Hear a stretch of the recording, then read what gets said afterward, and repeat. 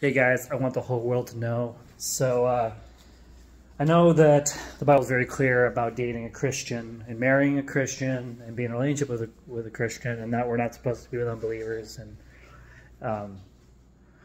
for the past 2 months, I've been witnessing to Tanya, showing what God actually looks like, doing what I'm supposed to do as a fellow believer in Christ.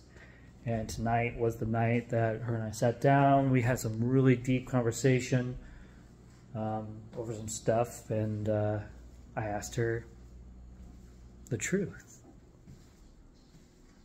Would you take a leap of faith with me and accept the Lord Jesus Christ as your Savior? And she said yes. So we held hands.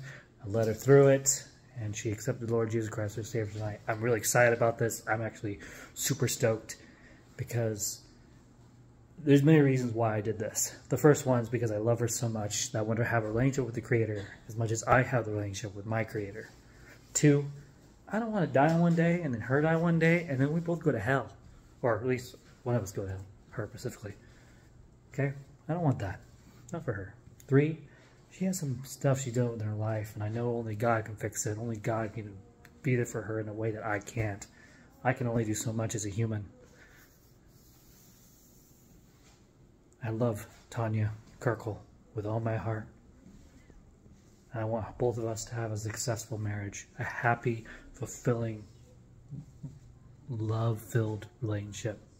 And that starts with God in the middle. So I'm proud to announce that me and Tanya both work together on this, and that she's accepted the Lord Jesus Christ as her Lord and Savior.